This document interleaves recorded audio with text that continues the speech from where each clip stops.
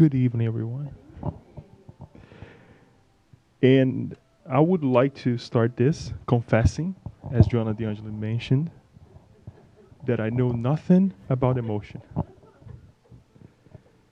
It's um, it's a joy to be here. We know some of you were here when we were presenting this topic that we will be talking about since the beginning of the month.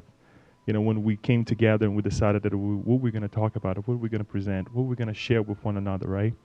And here we are talking about emotion and education. It's not by chance.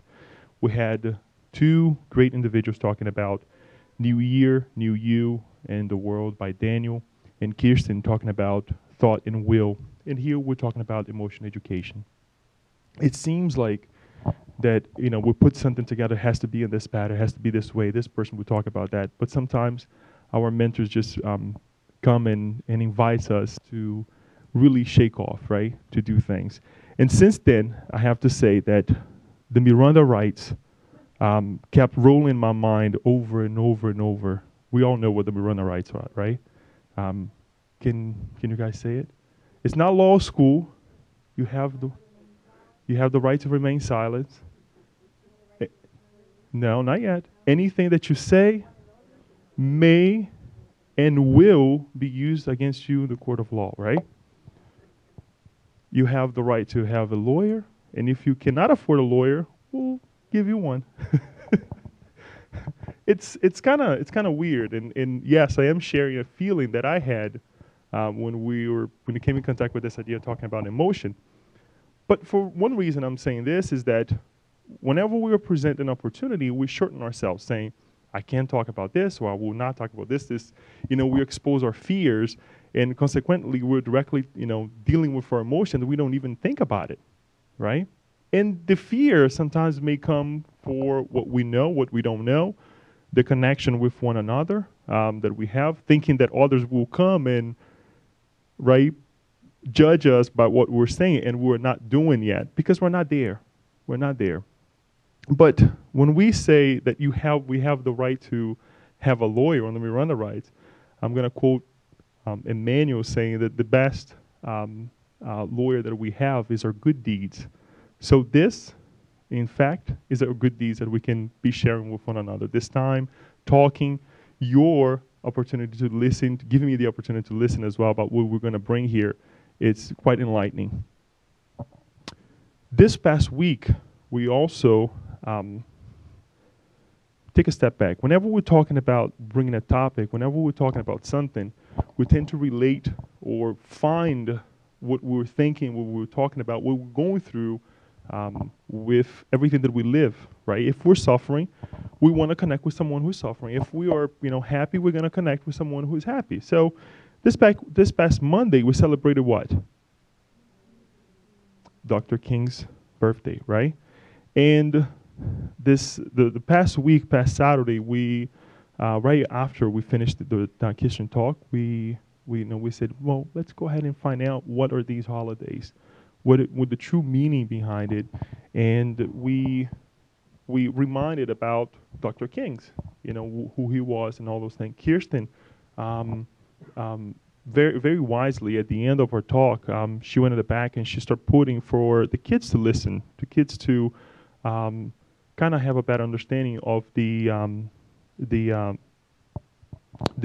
speech, I Have a Dream, right? And it's very nicely put, very nicely done.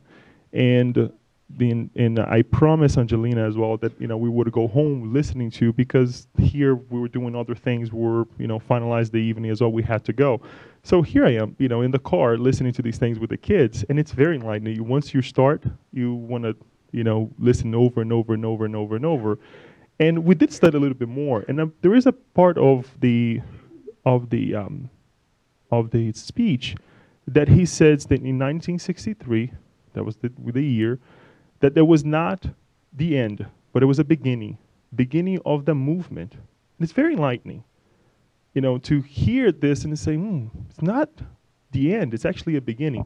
Or we can say a restart, a re-beginning, right? A new beginning, even though something had already started. As he said, 5 score years before, by Lincoln. right? This movement of freeing the slaves, making sure we had some equality, even though a century before we had in our Constitution what?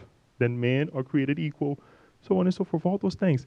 And we're still see it nowadays. It's not perfect. The system is not perfect. We have way more equality than we had those days, but we still have to make some progress.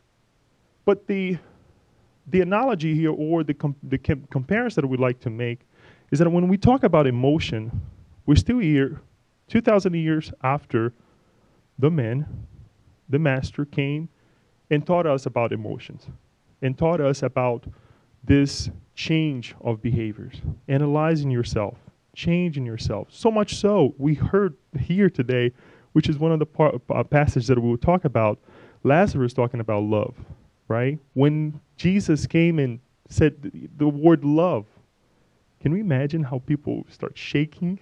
It was that change that, we don't see it nowadays. I think the only perception that we have with this is, or the only way we can compare with this is when, for example, an elderly person that we respect so much comes and tells us something. Obviously, we have to have the open heart to hear, to listen. And they tell us something that we're like, oh my God, this is amazing, right? This is amazing. And you hear and you feel it. It's that feeling that comes that you have with whatever teaching that individual is bringing us. The wise individual coming. Most importantly, because that individual also has some baggage, some examples in life that truly emphasizes that what they were saying is the best way to go, the best thing to do, and you respect. You create that respect because you're able to also associate not only you don't only hear the words, but you associate with some of the directions that the person have established in their lives, and it went well. So you're like, I better follow this person. Again, you have to have the ears to hear. So when we talk about emotional education, when we talk about a new topic, when we're invited to do new things, don't consider the end, but a beginning or a restart, because we have been starting these things. Some of these things we have, heard before. When we talk about education, when we talk about emotion, feelings, we have many times mentioned this here, and quite frankly, I may have to restart again tomorrow, even though I may consider this my restart, or I may invite someone to restart today. I may have to re-invite the person again to restart tomorrow. So it's not the end, it's the beginning of something. And that gives us a sense of opportunity, of inclusion, not putting us aside. Correct? So let us, in this topic of a new beginning, a new thought, along with me that knows nothing about education, let us just try and understand a little bit about ourselves. Let's just understand. Who are we? A spirit. Or your spirit have an incarnated experience. So we're not a spirit, we're not the body. We're something else. Based on what the teachings that Kardec brings to us in the spirits. What is it? When a spirit is in a physical body, the spirit is what? A soul, right? A soul. The definition, it's important for us to bring these definitions because it gives us a sense of direction. It gives us the base for this understanding of emotions. And we have to understand who we are. And we're going to see that that's actually one of the steps for us to become a better individual later on. But we are spirit, right? And we have this physical body, souls. So we're spirits incarnated. Now, who feels whatever we're feeling right now? It's cold outside. Is it the spirit or the physical body? The physical body, right? So would I say that being compassionate is something that the act of being compassionate, and we're saying the act, not just the superficial feeling, the act. Is the body or the spirit? The spirit. That is manifested through the body, the physical body. We see this now. It's cold outside. Who's feeling it? The physical body. But why do we complain? It's the body who's feeling it. Why do we complain? Why do we, oh my God, you hear Leo all the time. Really? Where's summer? Where's summer?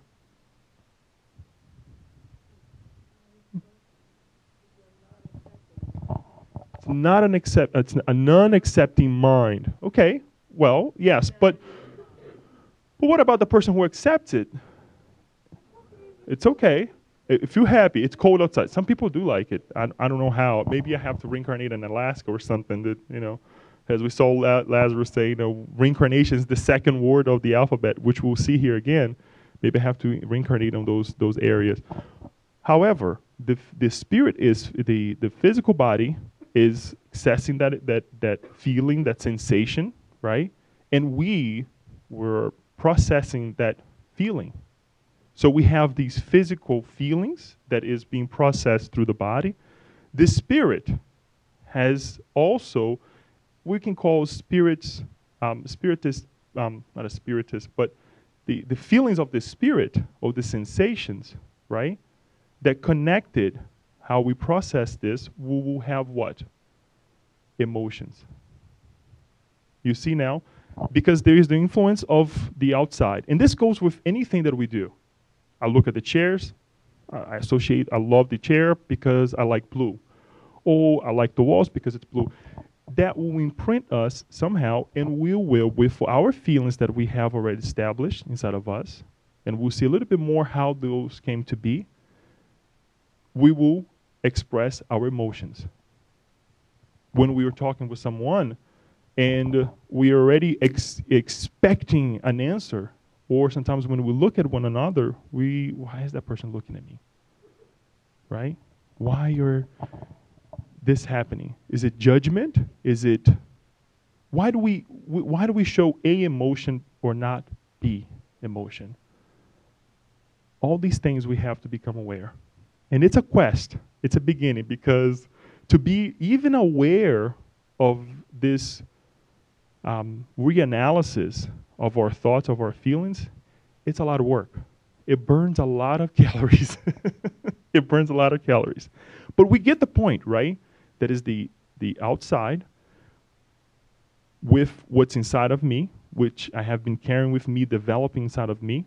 When I say inside of me, within the self, the spirit, okay?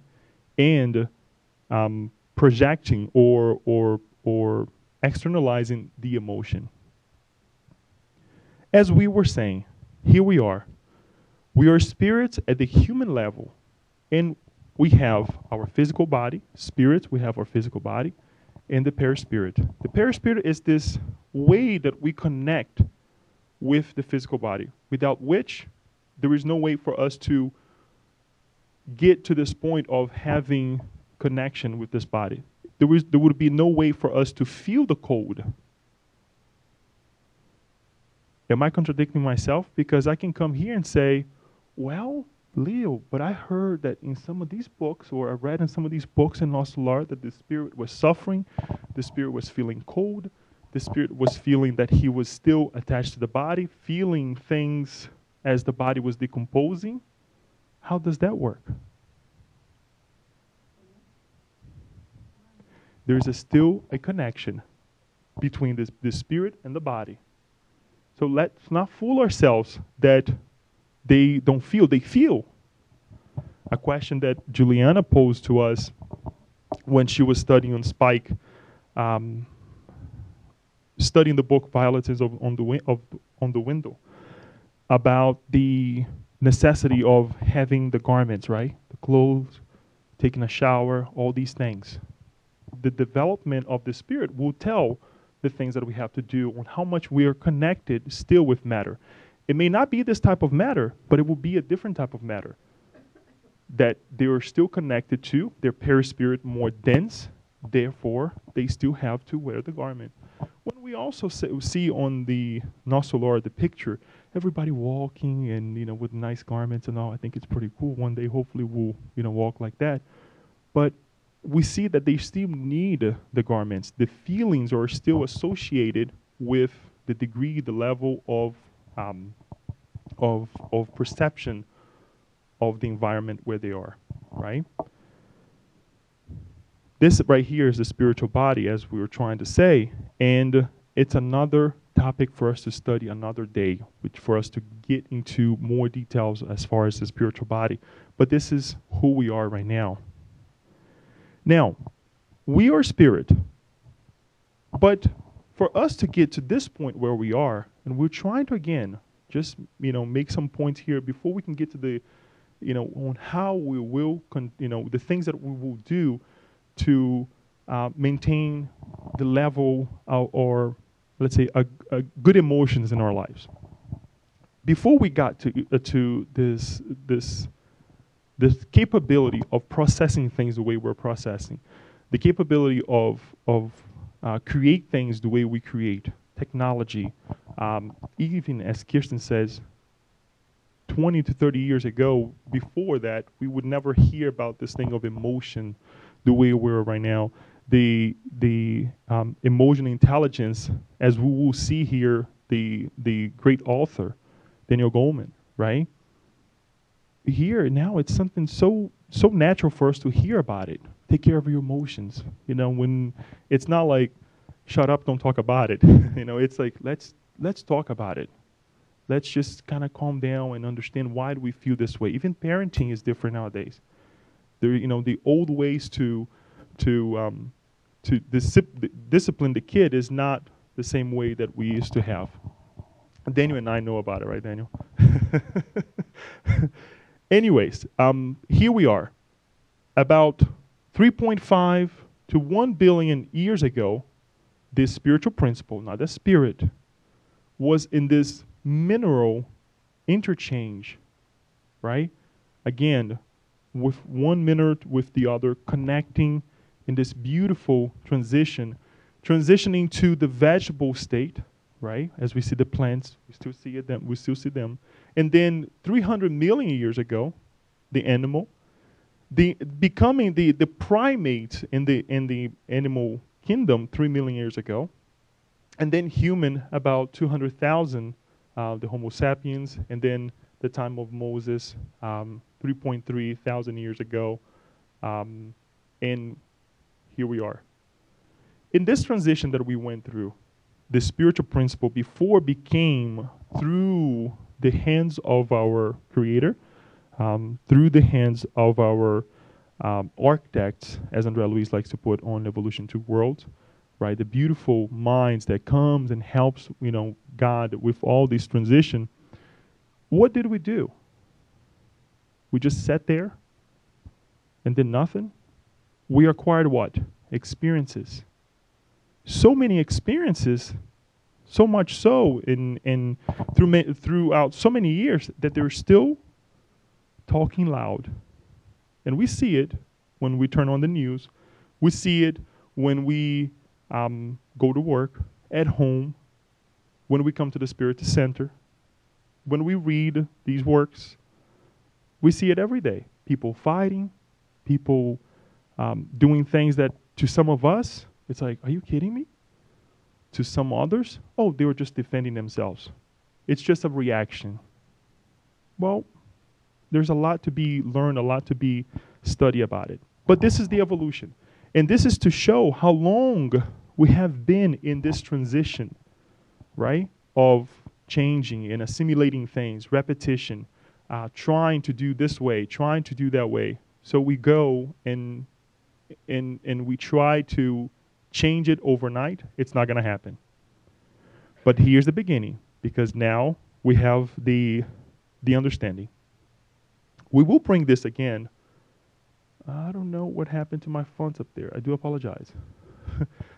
This incarnate is a little more like discarnating, but there is an incarnate up there. But here we are, the spirit, perispirit, and body. This is us. We have these two elements, right? Quite different from what the discarnate, truly discarnated, right over here, has the spirit and the perispirit. Why are we showing this? Again, for us to understand that perhaps they do not have the physical body like we do, but they're also feeling, they're also exchanging information with us. Thus, they have their sentiments. And because this is a semi-material body, they still have what? The affection, the sensations that we have. And what these two connections, these two feelings connected from the perispirit, as much as we have from the physical body, do for them? Creates what? Emotions. And we're going to add another element right here that if we go to conventional science that have done a great job, as Kirsten said, we have taken a leap on the idea of emotions. That unfortunately they cannot bring this element to the equation. What happened? We interact. And then what happens? It multiplies. Because if I like to drink, what's going to happen? I will assimilate. I will be connected with other individuals who like to drink. They will also partake on the ability that I have to drink, on the decision that I make to drink. Now, who wants to drink? The body or the physical body? The spirit or the physical body? Good question, isn't it? You see, we're thinking, and that's the idea. For us to think that whenever I feel the urge to do something, I can ask myself, is this me or my physical body? I can blame the body, but why is my body this way? Why is my body in the morning asking, oh, just 5 more minutes, 10 more minutes, and then you snooze, and then you snooze, and then you snooze. Some of us have this problem, so don't ask who that is. So, right? Why do we do that? When some people can just get up and go. Why do people have problem with time? No, these are questions that sometimes we look at and say, why am I like this? Why is the other individual this way? So then it comes the piece of education. The self-analysis, the analysis of the environment as well. The analysis, when we say of the self and of the environment, not in the sense of what's going on now, because it's very easy for us to see what happens now, what's happening now, but what has happened in the past for us to get to the point where we are now. We see? I can say that, okay, the problem is now I have a group of friends that they call me every week, Leo, let's go to the bar. Leo, let's go to this place. I'm just giving you exaggerated, ideas here or examples, but it's true. And we say, okay, but how do I get to know these friends? How do I get to be in this position? Something happened in the past.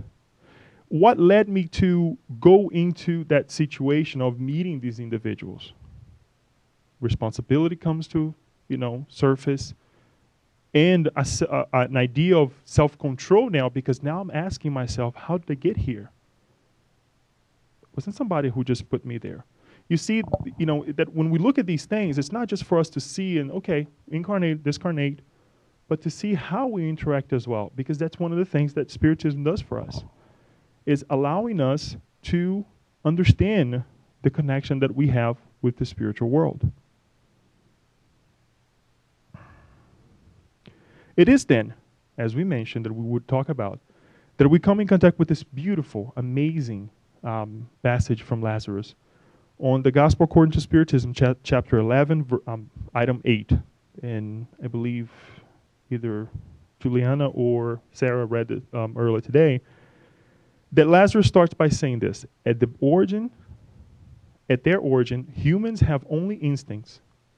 More advanced and corrupted, they have only sensations.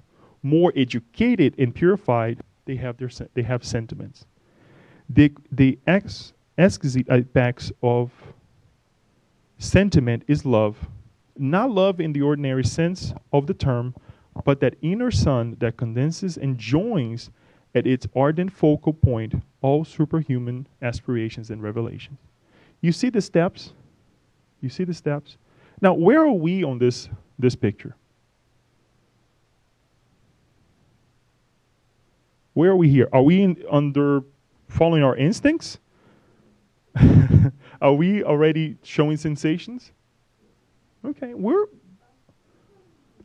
but we're not purified yet, for sure, right? For example, and this is interesting and we'll talk a little bit more about the idea of instinct. But Kardec explains which is not here, in the Genesis, talking about instincts. Instincts, for example, the act of walking is instinct.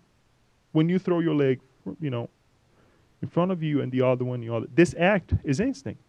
That you go and walk. Now, when you stop and you turn, or you turn because you see something, then is what?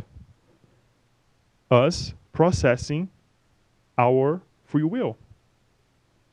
Reacting or acting on that instinct that we have developed many reincarnations ago.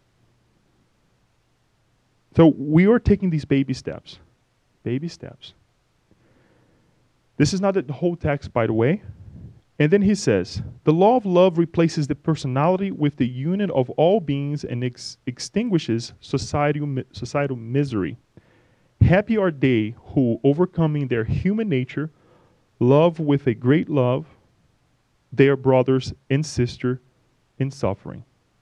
So, again, baby steps, because we're not there yet, and we need to overcome this human nature that we have. When he's talking about the human nature, is these instincts that we have, which will never, in a way, come to cease or disappear, because we have this, and Kardec very eloquently talks about this idea of instincts that we won't lose, and we'll see a little here.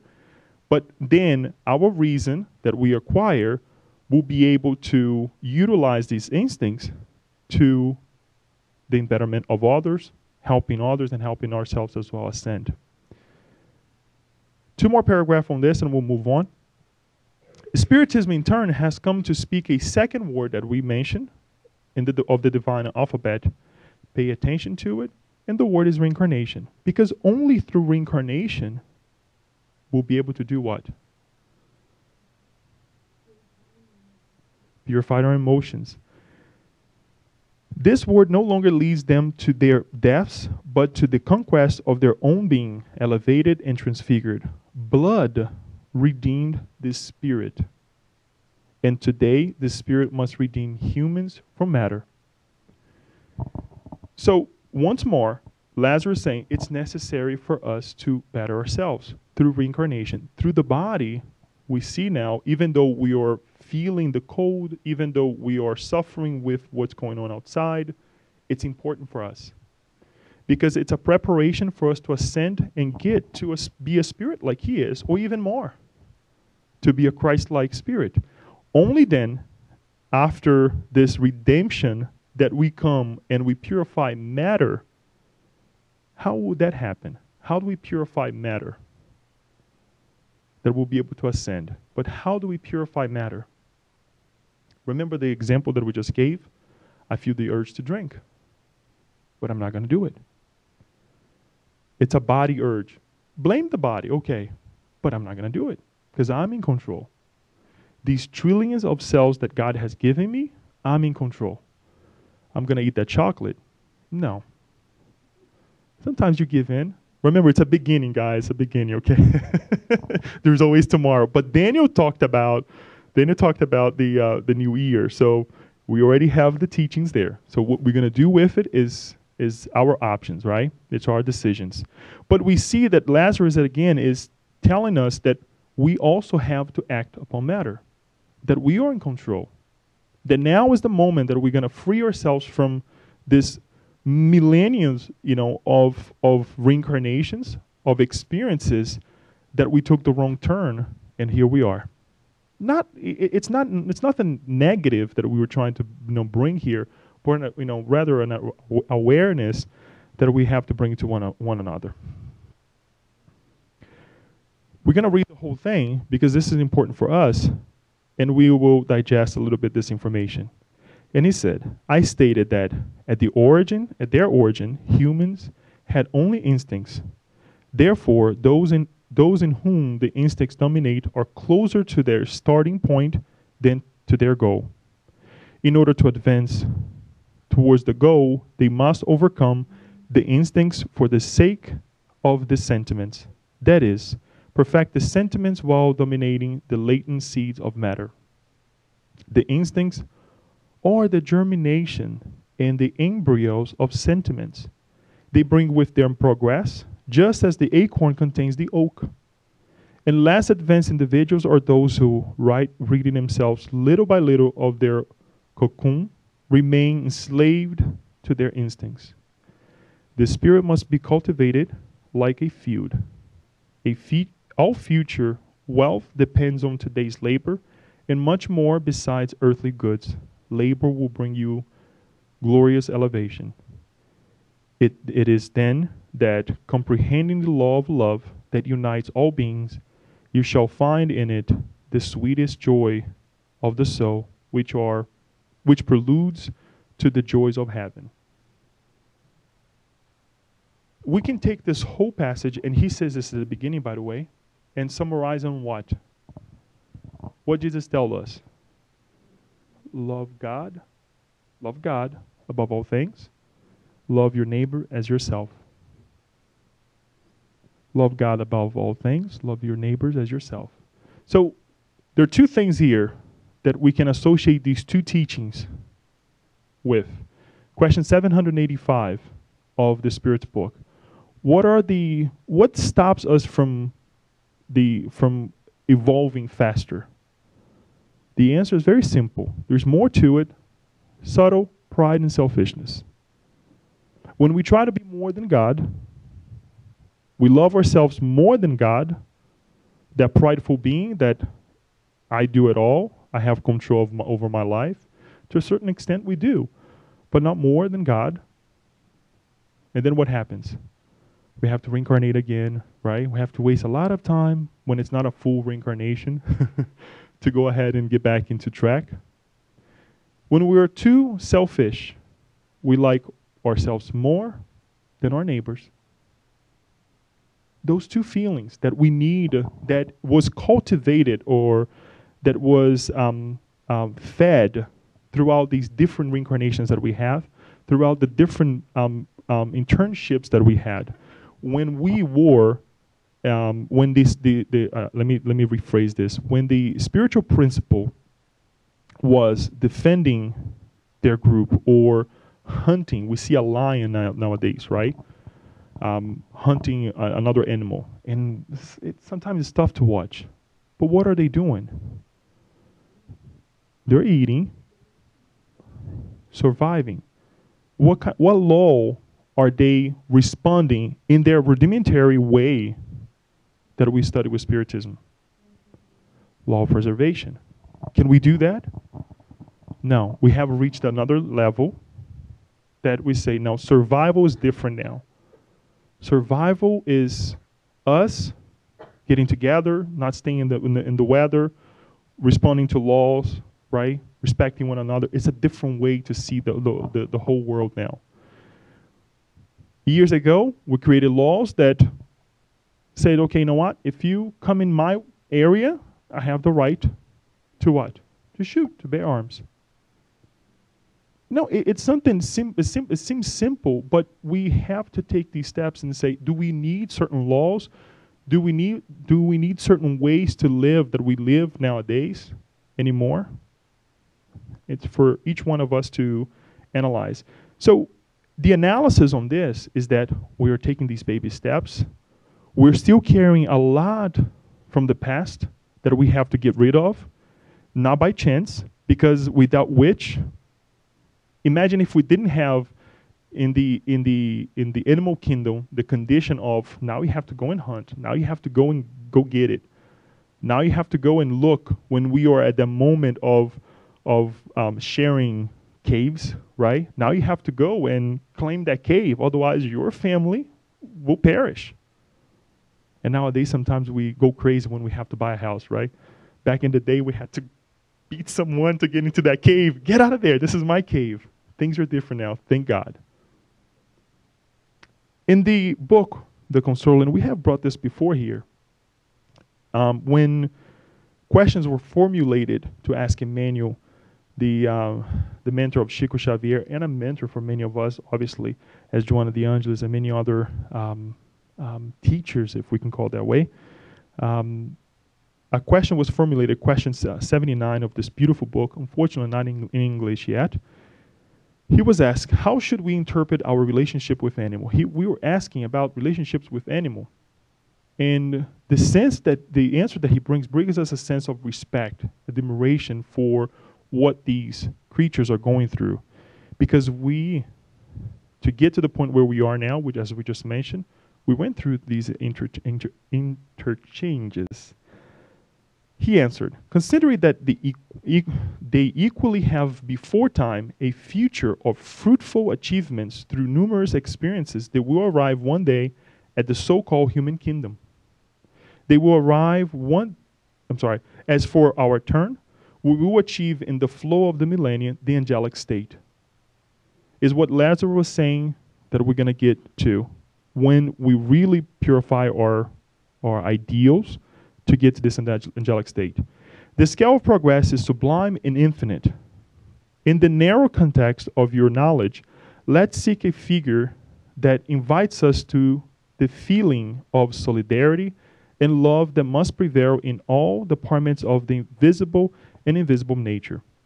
The minerals is attraction. The plant is feeling. The animal is instinct. Man is reason. We're now bringing the reason to our instinct. The angel is divinity. Let's seek to recognize the myriad of ties that bind us in the gradual evolution of values and lift up our hearts in the eternal temple of universal brotherhood. Beautiful put, explaining something that has not much to do as far as the question directly, but he brings then an explanation of these stages. What are we developing in these stages that the spiritual principle is going through until it becomes this human-like, or the spirit that is then giving life to matter the way we are right now. But let's talk about this reason a little bit. In the Spirit's book, there are 4 passages that I would like to bring to you. They're related to these questions that you see on the bottom. And it's good for us to, again, give emphasis to this so we can then, later on, when we were talking about know thyself, when we were talking about watch our feelings, well, we don't know where they're coming from. So that's why we're giving emphasis to this. In this part, Kardec is actually studying with the spirits, intelligence and instinct. Intelligence is not an attribute of the vital principle, as we many think that sometimes it's something that we grab a little from the universe, we take it, we reincarnate here, and then we give it back. Because if we think that way, who are we? Right? Especially when we see other individuals that has certain aptitudes that we don't have, sometimes better than us. It's okay to recognize, that others are better. We aim to be that way. And we think, number one, why did he have the option to choose to take certain knowledge, certain intelligence from the universe, if you can call it that way, and I didn't? Then God is not just, right? And also, we can think that perhaps after that individual dies, it's going to be nothing anyways. So why do I care? Because he's going to have to give it back to this intelligence. Plants are alive, but they do not think. They only have organic life. Intelligence and matter are independent of each other, for a body may be alive yet lack intelligence, but intelligence can only be expressed through the material organs. The source of intelligence is the universal intelligence, again, as he says on the 72, but not in the sense that we just mentioned. Not in the sense that we think that we're taking from it, or take this little part of it, and then we bring it to ourselves. We can associate a little bit with the pantheism as well, thinking that with this part of God, everything is part of God. then if we're a part of God, God is not complete. Then God is not wise. God is not just, because if we're a part of it and we're not just, then God is not just. And the Spirit explains to us that this is something that is hard for us to grasp where this comes from. What we know for sure is in that transition, that from the spiritual principle to spirits, then we are now with acquiring these experiences, and everything is being registered in our pure spirit, and then we continue. Some of the things we leave behind temporarily. We don't have full access of it, i.e. us not remembering everything that we have lived in past life for a reason, because it would be very detrimental to us in the level that we are. And many other things that we don't need. I don't need to remember the lifetimes that I was a great musician. Do you guys know? I was a great musician. But I don't remember anything, so don't ask me anything about music. And then he continues, instinct is not independent of intelligence. It is a type of intelligence. Instinct is non-reasoning intelligence through which all beings provide for their own needs. It's what we see on the plant. There is an instinct to go after light, to create its roots and go after water. And then we see in the animal, we mentioned here about the lion or whatever animal going after another and eating, the preservation. This instinct is driving them. And it's beautiful if you go back, please go back to the Genesis, when Kardec also talks about this, because he brings the awareness of a hypothesis, which is not full, that he brings the mentors, right? As André Luiz also bring the mentors of the animals, these beautiful minds that are taking care of these less evolved beings, if we can put it away, guiding them, right? Here, do this, do that. Or sometimes when we have a feeling that, you know what, today I'm going to stay home. I'm not going to do anything. Just stay here, read a book or something, and we know that perhaps later on we'll receive a message or something that if we were to go to that location or do whatever we were to do, we would be in trouble. Where's this instinct coming from, right? It's something for us to think about it. We cannot draw a line between instincts and intelligence, and we cannot determine when one ends and the other begins, for they frequently commingle. However, we can very well distinguish the actions that belong to instinct from those that belong to intelligence. We just said it. I felt the urge not to go, or my instinct is telling me, don't go, don't do this, but I'll do it. I reasoned on it. I made a decision, and the product may be a good product or a negative product. You see the difference? The instinct is there. It's just like the walk that we just mentioned. We walked, but I stopped and I made a turn. That turn can lead me to something great or something very disastrous. Instinct always exists, but humans neglect it. Instinct can also lead to morality. It almost always guides us, sometimes more surely than reason, and never errs. Why it doesn't err? Because it may be contradicting, right? Because if it's something from the past that I need to educate, why it never errs? Why I don't stay with those instincts? It's like a child. What do we have to do with the child? They start holding into things to walk, right? To take those first steps. And then the mother holds and the father holds. They put things, near pointy things so they don't hit their faces and all, because we know that they're going to fall. But we instinctively also give them the push. No, you have to go. You have to go. You have to get up, right? You can't stay in a 2-year-old mark because it costs a whole lot. No, I'm just kidding. It costs, nowadays with the care that we have, it does cost, but they have to grow. They have to eventually learn something.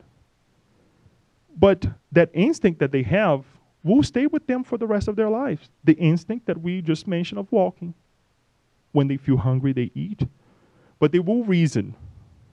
We reason as well. That, okay, I'm hungry, but I'm going to decide if I'm going to eat little or if I'm going to eat a whole lot.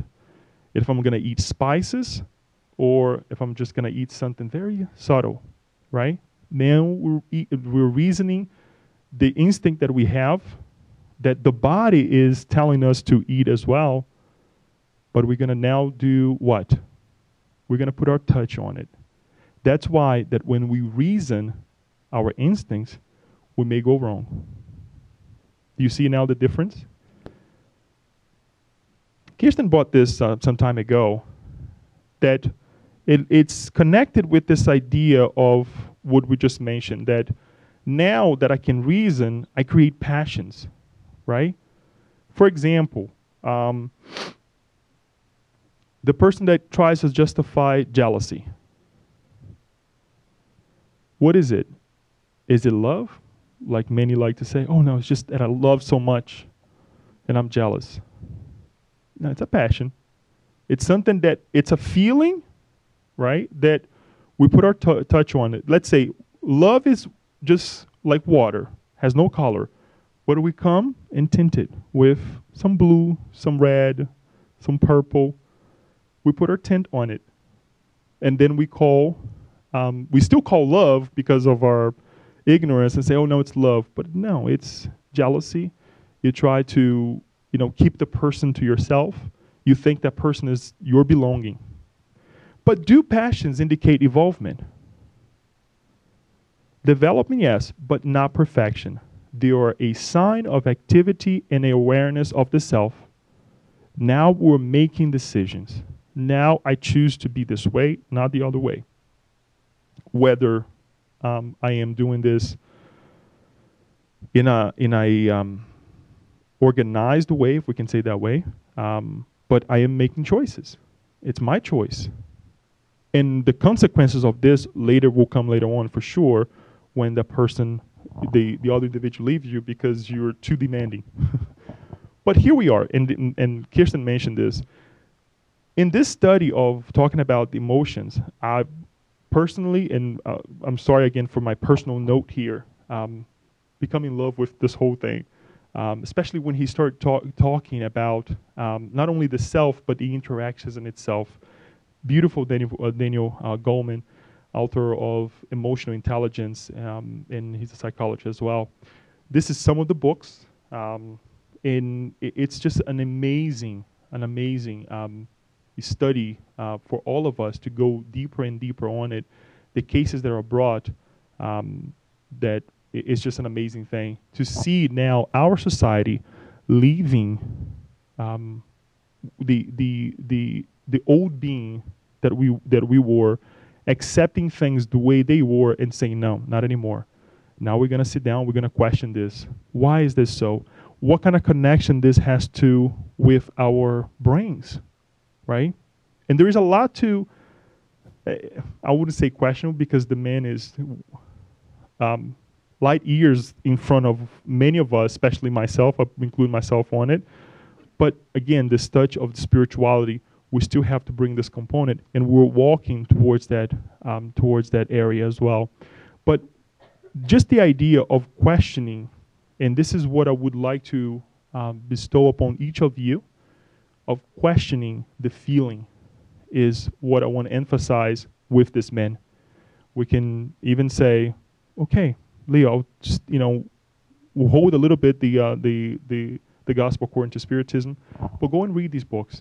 At least start with the emotional intelligence. It's an amazing thing because it will make you think. At home, at work, you're like, okay, why did I burst that way? Or why did that other individual took my answer in a negative way? I wasn't thinking negatively.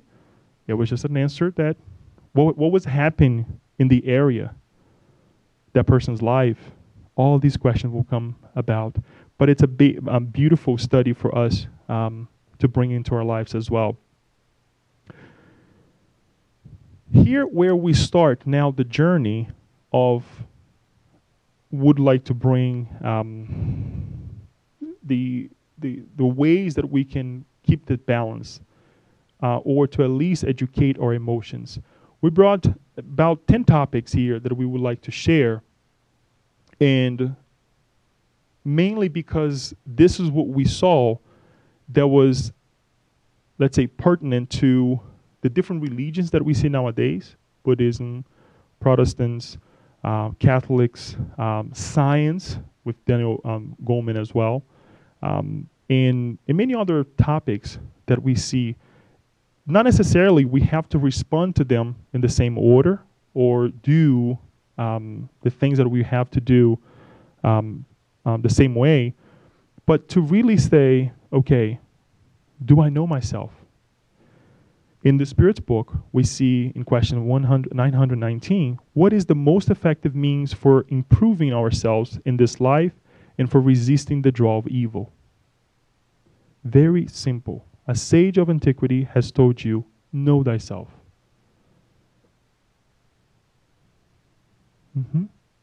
Know thyself.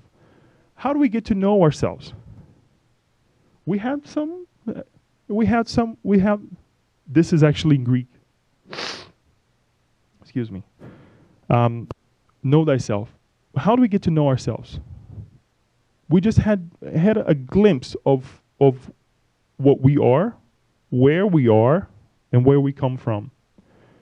And because of the different experiences that we already have, because the feelings that I have inside of myself, right, the ideas that I have created about the universe, I can also understand where I'm going.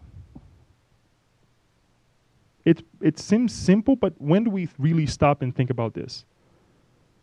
If I'm a person who loves to study math, when I discarnate, what will I find myself doing? Studying history? No. History of math. Thank you, Alba. Very, very good. Perhaps I will go to the archives and go back to the old Greeks, right? How they perceive math and then. How am I going to be, and I'm now taking a step forward, taking a step, ahead of us. What am I going to be when I discarnate if I am attached to my belongings? Am I going to free myself?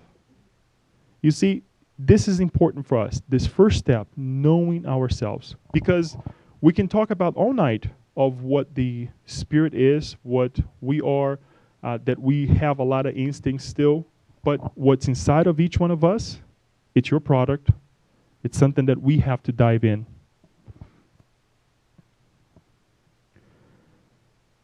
The other question that we like to formulate is that, okay, I know myself, but how do I, now that I understand a little bit, how do I act?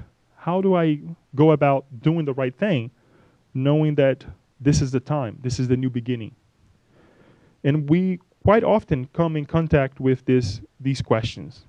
What, and Kardec actually talked to, asked the spirits, on the understanding of good and evil. On question 629, he asked, what definition may be given to morality? Because I want to be a more evolved individual.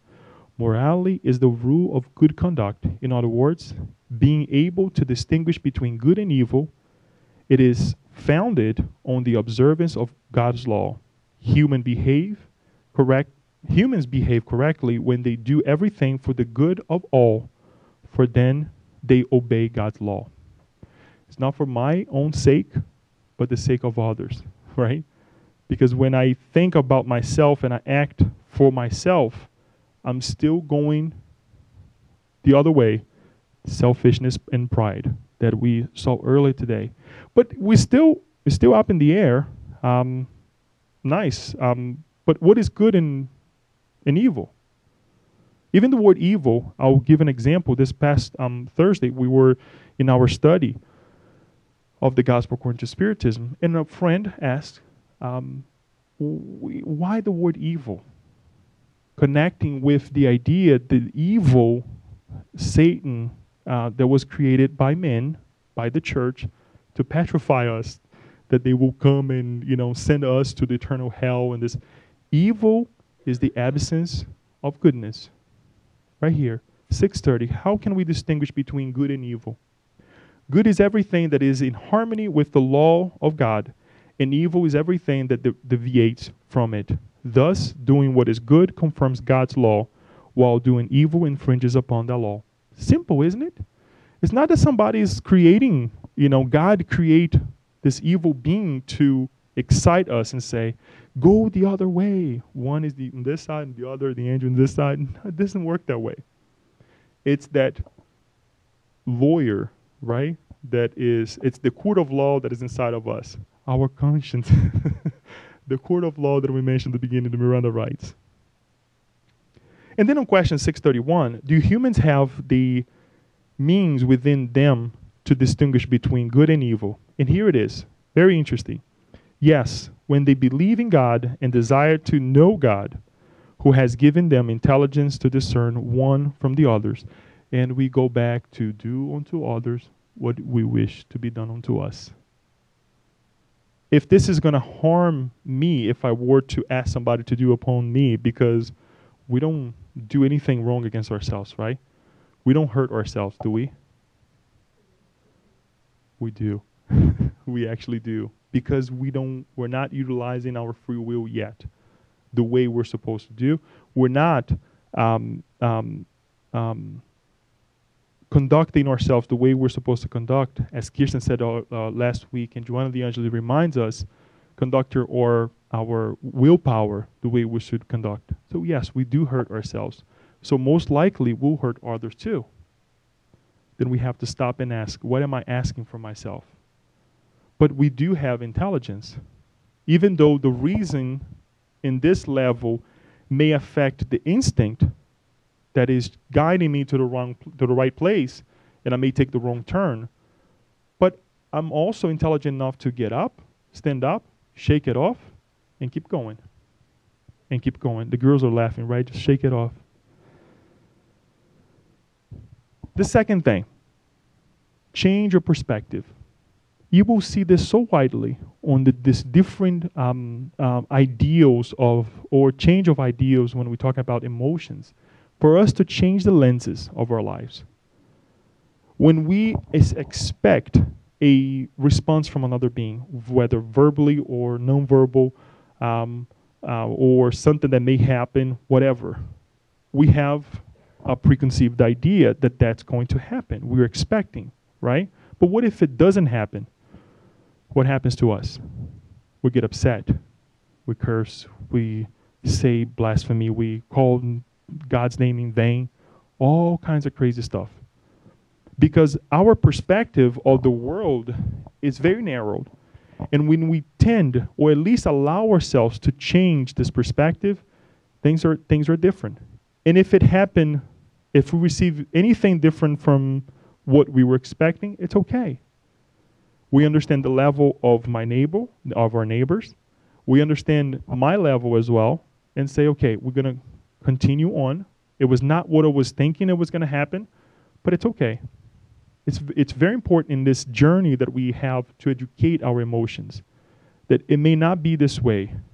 Life, it may be different tomorrow, as it was different yesterday. So changing this perspective is very important. Kirsten, just at the end of the year, I also talk about self-esteem. Why is important the self-esteem in this education of the emotion? Why is it? We have to think highly of ourselves. We have to think, and we say it here over and over, that if we're here today under this beautiful roof, light, computers, microphone, recording, right? Our glasses, we have made a great, huge advancement. As well as for us to sit with all these beautiful conditions that we have created for ourselves and talk about emotions, my goodness. Men and women, children together, we have to think highly of yourselves, that we have conquered a beautiful ground thus far. And it's not by chance. It took a lot of power, a lot of energy, courage for many for us to be the way we are right now. Our garments, the laws that we have in this country, as an example for other countries as well in the world. It's an amazing thing that there are so many things that we can say about ourselves that will boost our self-esteem, that will boost the self-esteem of others that sometimes we just take for granted. So the third step, very important for all of us, self-esteem. We have to take it to that maximum level right there. Empathy. My God. This right here every place, whenever we talk about emotions, you can Google it, in different arenas of life, you will see this word, that empathy is something that we should establish in our lives, as well as sympathy for some of them. There's this discussion about the empathy is when we can truly connect with the person. For example, if the person has a cold, right, in this cold season and all that, and we just a couple months ago we had the cold, the flu. We know how it hurt, right? We know how it really brings us down. It's easy for you to establish that empathy versus just a sympathy that you say, okay, you'll be better, you'll be fine. I know, just take some codeine, whatever you have to take, and things will. But when you're able to establish that empathy with that other individual, that true connection, because you felt in your bones, then the other individual can feel it better, can heal faster. But there is another side to this. We always associate the idea of empathy and sympathy when it's something negative, when the other is crying. But what about having empathy when someone is happy? We don't think about that much, right? Someone comes to you and say, you know what, I got that promotion. And you're like, okay, congratulations. And you keep going. No, we should excite ourselves saying, congratulations, that is awesome, because perhaps it has happened to you already. And you want to feel that joy with that individual, right? It's the empathy in the positive side that you're like, oh my God, this is great. That feeling of happiness that was 10 points, it becomes 100 times, bigger, that, in that exhaustion of happiness, if we can put it that way, because you connected with that individual. You had empathy for that feeling of happiness, for that feeling of joy, or even that sympathy that when you like, okay, nice, let's keep going. What can I do? What can I learn from you? This is great. You got there before me. It's okay. We put ourselves aside, because it's easy for us to connect these things to the negative, because this is what we are still pondering on, the negative. What am I doing? What not? But let's have empathy as well for the goodness inside of us. Prayer.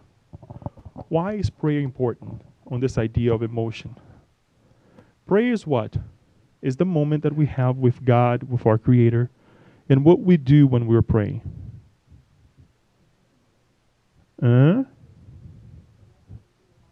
Connecting to the highest. But what did the Spiritism ask us to, or at least teach us to do?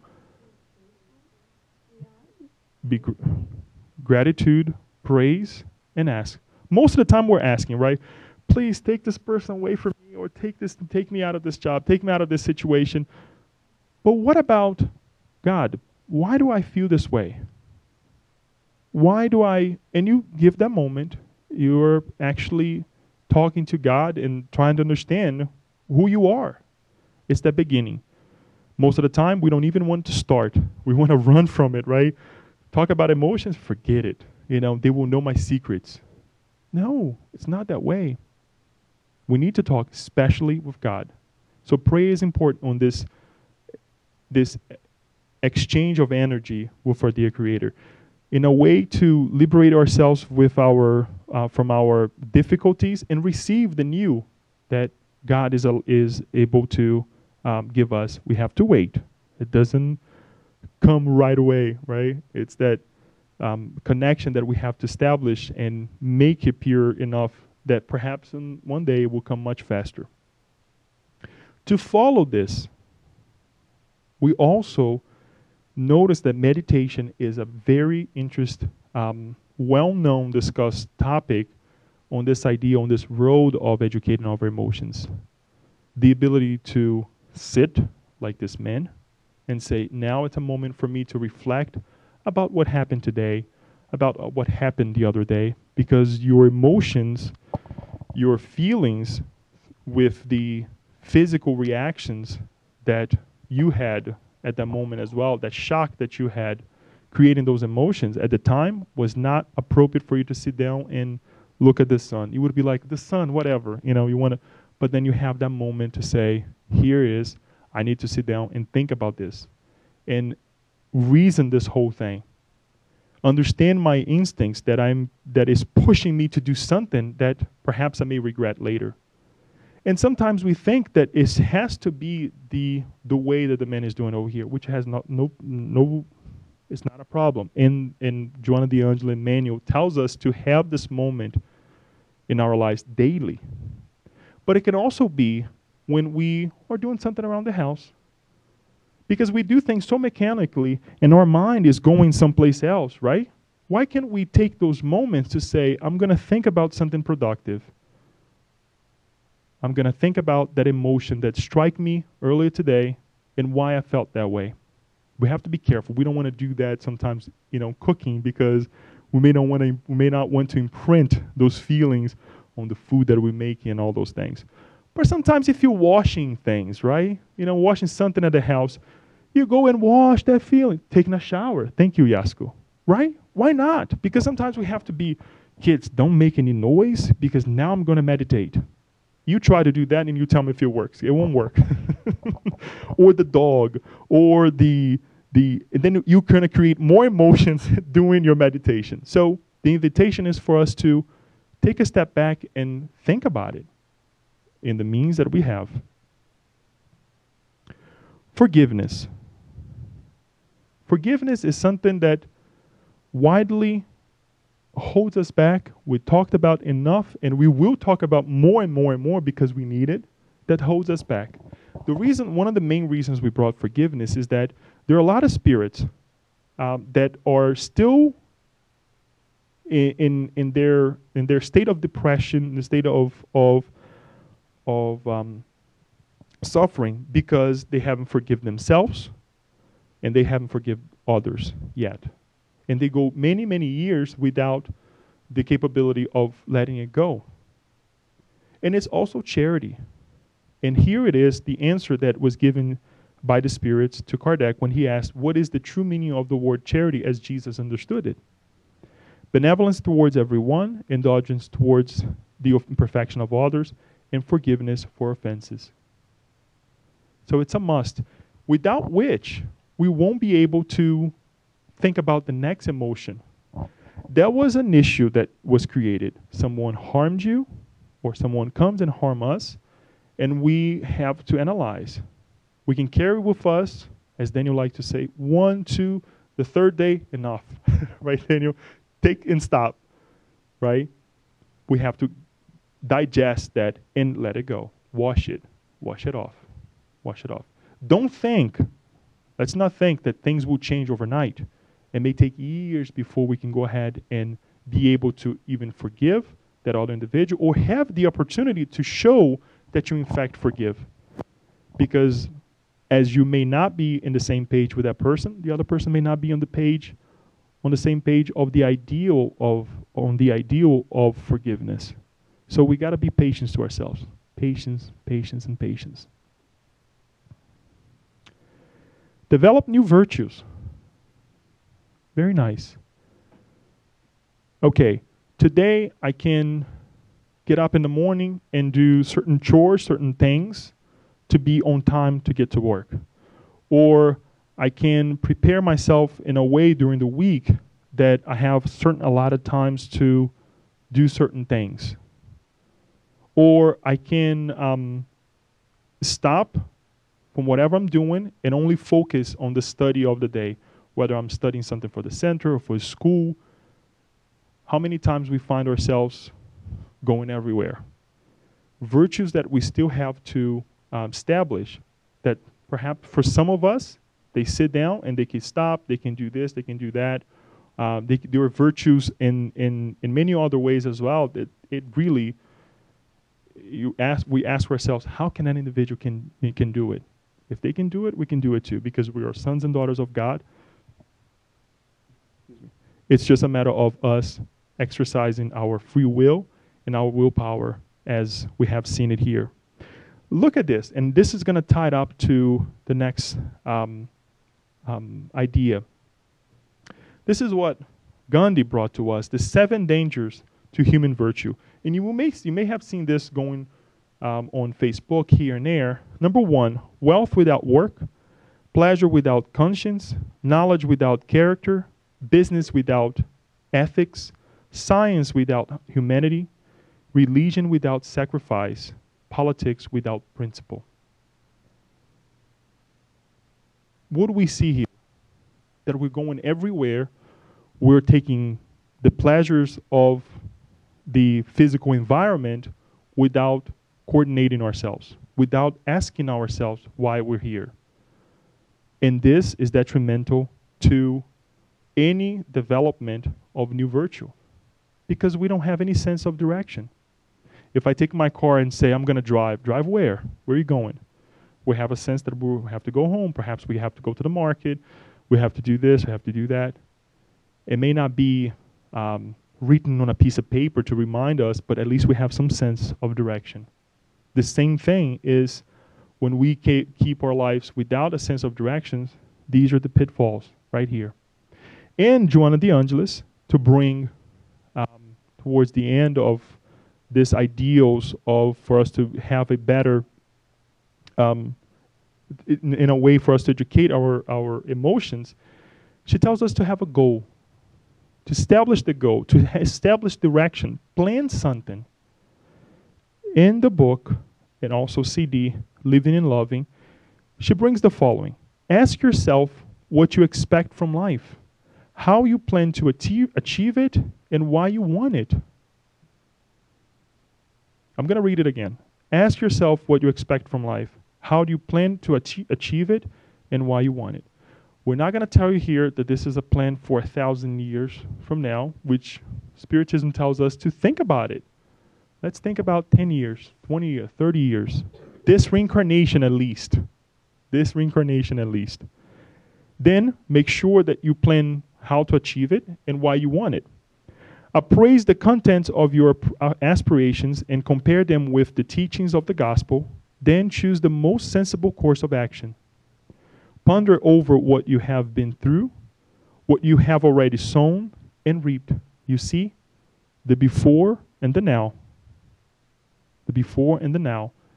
It's very important because if I establish a goal for myself and 3 weeks from now, when I'm lifting that weight to lose that extra 10 pounds that the body is not losing at all because it has reached that plateau, right? You have to say, okay, why has it reached that plateau? As Daniel said, I don't want to, stop the diet, then do something different. Because the body has become conditioned to those exercises, and this is where you're going to be. You need to confuse yourself, you need to confuse the cells, so you lose a little bit more. And the same thing with our emotions. Now I have to take a different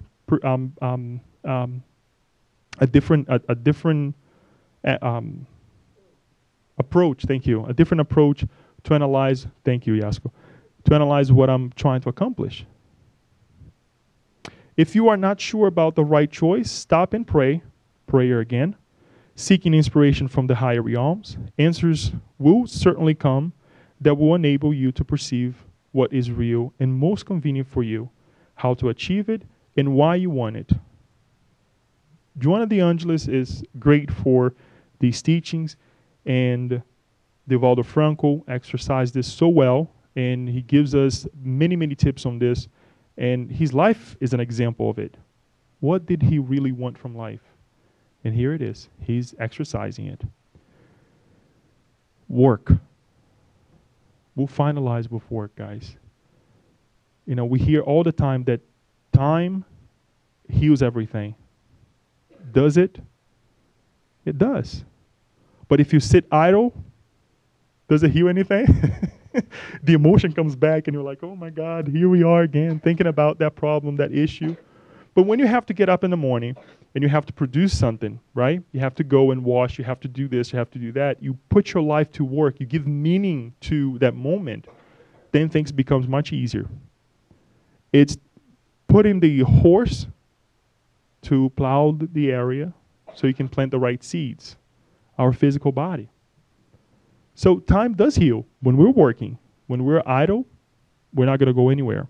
And there is a beautiful passage towards the end of the law of work, of labor, on the third part of the Spirit's book, that Kardec makes a very interesting point about the necessity that we have, analyzing the necessity that we have to share more and produce and exchange things with one another in a more effective way, that this idea of work is still very infant in our minds. When we think about work, we think it's something that is there to hurt us, to make us miserable every day when we get up in life and we go to do whatever. It's the opposite. It's for us to enlighten ourselves, to exchange ideals, to exchange feelings as well, to understand ourselves, how we perceive the world, and help others too. Does anybody remember what Lazarus said towards the end? That the blood has redeemed us to this point, and it still is, because we still feel the flesh very intensively. But now that we have this reason to take care of it, and the instinct to kind of like, okay, I can make choices. What are we doing? We're then changing the physical, the matter around ourselves, the environment around us. And then he will say later on that perhaps that's what they were doing. The angelic minds, they're coming back to us and saying, here's what it is. Here's what we need to do. Here's some guidance. Let me lead you this way. Here's what has happened to me, as we can see on Heaven and Hell, the many examples in the second part that we'll talk about next week with Adriano Barbo, that I did this, thus this is me now. Very interesting. Work is very interesting to all of us. As we mentioned at the beginning, this man, Dr. King, we would like to finalize with it as well. When towards his speech, he invited us to let it ring. Let freedom ring in the many areas of our country, right? Of what was going on. It was the freedom of oppression. It was the freedom of what we were going through. And that in the decade that he was living, and many, many years prior, right? For 100 years, we had established laws, ideals in our lives, but we were not cashing the right check. As he said, the check was coming back with insufficient funds. Insufficient funds. And then he says the following. And if America is to be a great nation, this must become true. So let freedom ring from the prodigious hilltops of New Hampshire. Let freedom ring from the mighty mountains of New York. Let freedom ring from the heightening Alleghenies of Pennsylvania. Let freedom ring from the snow-capped Rockies of Colorado. Let freedom ring from the curvaceous, peaks of California. But not only that, let freedom ring from Stone Mountain of Georgia. Let freedom ring from Lookout Mountain of Tennessee. Let freedom ring from every hill and every molehill of Mississippi. From every mountainside, let freedom ring. When we let freedom ring, when we let it ring from every village and every hamlet, from every state and every city, we will be able to speed up that day when all of God's children, black men and white men, Jews and Gentiles, Protestants and Catholics, will be able to join hands and sing in the words of the old Negro spiritual, free at last, free at last. Thank God Almighty, we are free at last. And we ask that we let freedom ring in our hearts to forget the old being, to educate the old being, and let freedom ring in our lives as well. We thank you, and we would like to open for questions if you have any, or comments in this idea of emotions.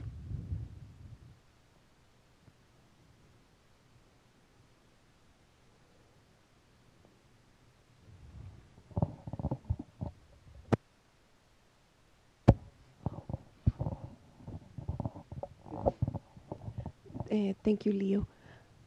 I don't remember it's the Gospel of the Spirit book, but anyways, when expressed the evolution of our emotion, we go through instinct, sentiment, so on and so forth.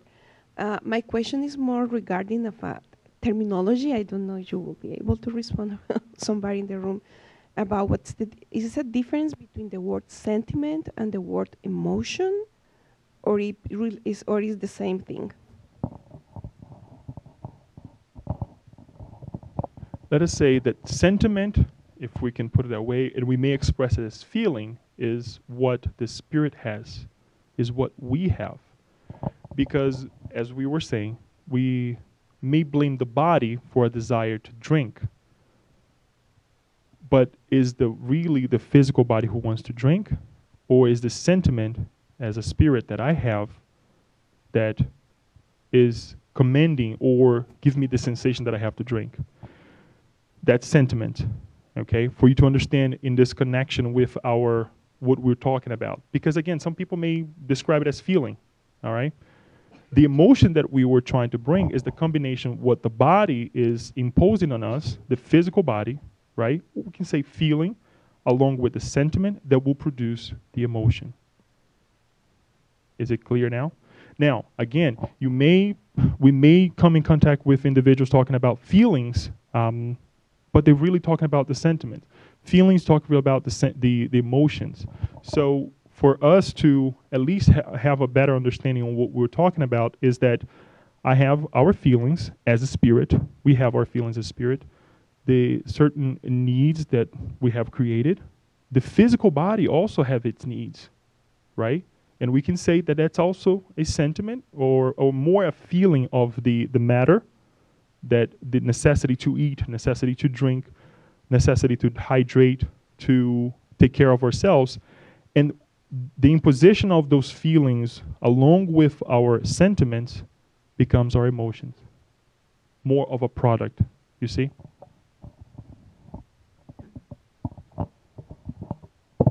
Oh, I like that 7, what's the warning from Gandhi that put virtues in danger. Because to the left side, we sometimes tend to criticize people as a negative thing. Wealth is negative, pleasure is negative, too much knowledge, leading to what? Business also, science, people that are religious would say science is not, and we, scientists, would say religions for what, and politics.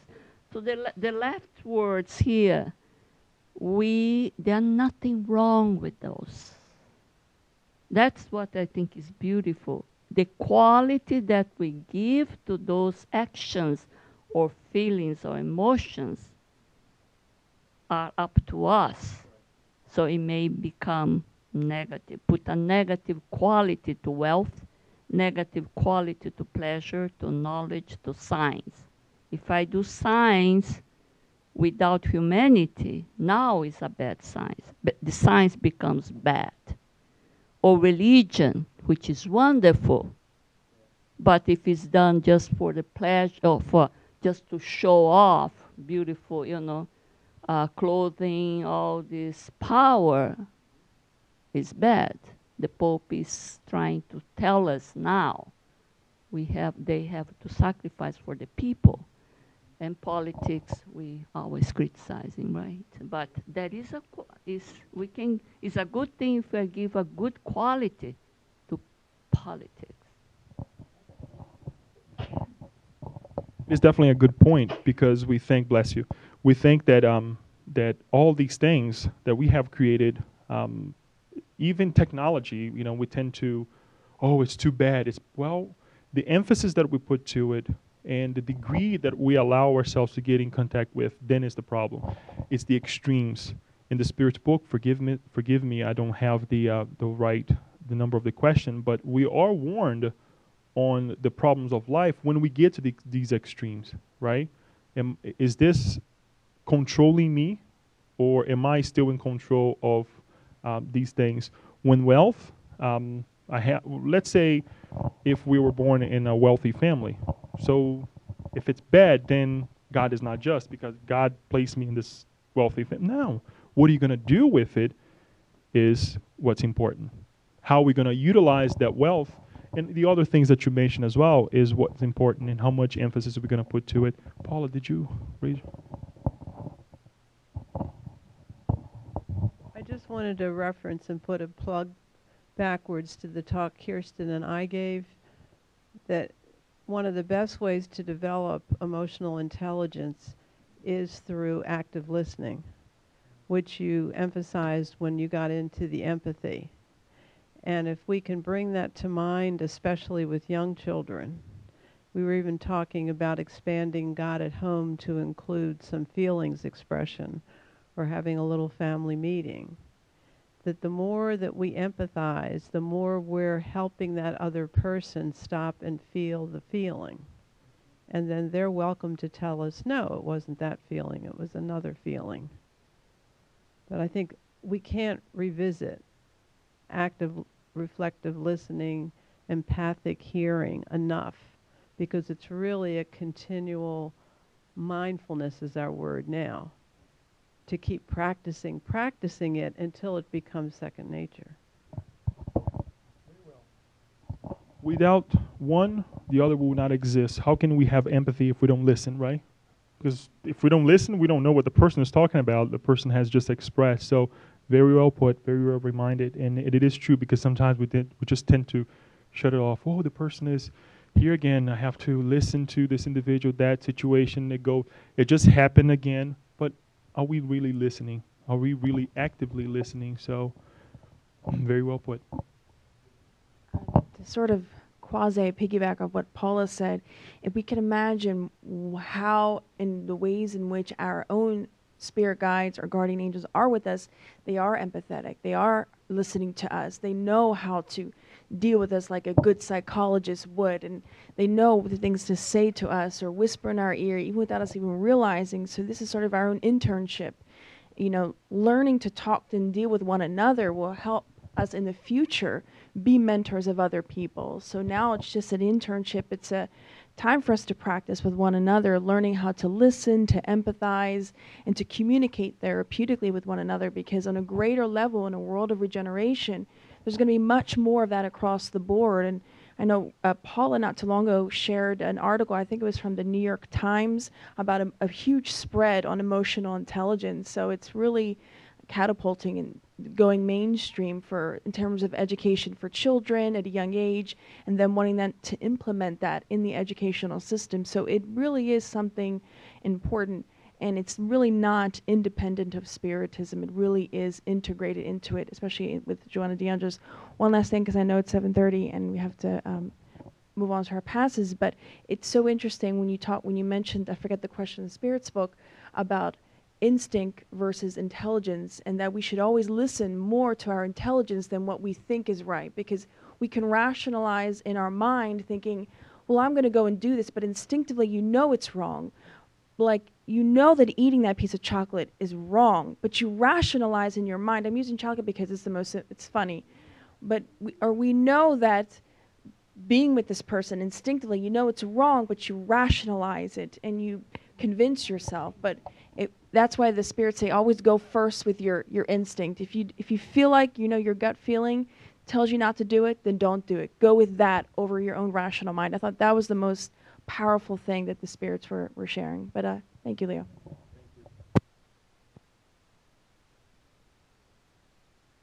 Just to finalize, and I think it's very interesting that Paula and Kirsten mentioned this, talking about how we relate with one another in our mentors with ourselves. Even these things right here, to have pleasure. How are we going to teach others to have pleasure? How are we going to teach others to be wealthy, not only in the economical way later on, if we're not exercising these things now? If we're not exercising our scientific sides or religious sides, right, or politics, when we're dealing with one another, it's politics. How will we be able to stand in one day in a greater realm and say, now it's time for me to go ahead and lead that person or a group of individuals? So with that in mind, we would like to, what was that, Kirsten? Okay. Final comment. Is 3.5 million years ago alive? Okay. It's a whole lot. Yes, it's a lot.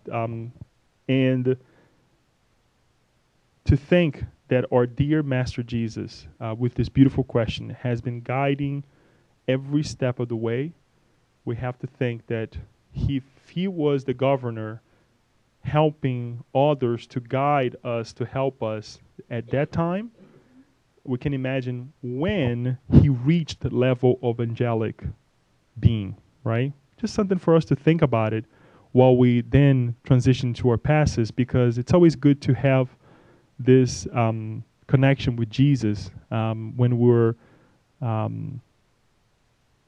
again, receiving the passes, providing the passes along with the higher mind. So we'll leave on this picture right here that everybody likes so much. I can actually send this if you want to, and we can talk more about it later on. We would like then to pass to the second part of this meeting, where we will invite the practitioners to the passes. We'll ask Kirsten to turn on the light. We'll do a short visualization and connect with the higher minds.